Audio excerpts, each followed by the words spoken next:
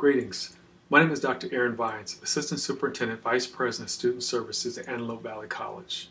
Spring 2020 posed a tremendous challenge for us all, but we've made it through. We were able to offer student services virtually online. We offered remote instruction, but now it's time to come back. We've taken all the necessary protocol to make sure it's safe for students to come back.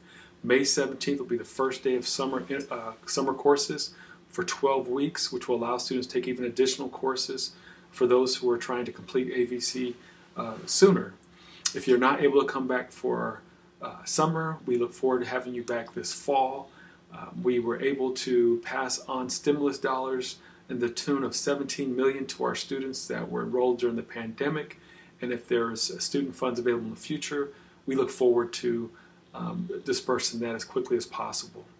We've had a long journey together this last year, and we're looking forward to you concluding your education at AVC. Thank you, and look forward to seeing you.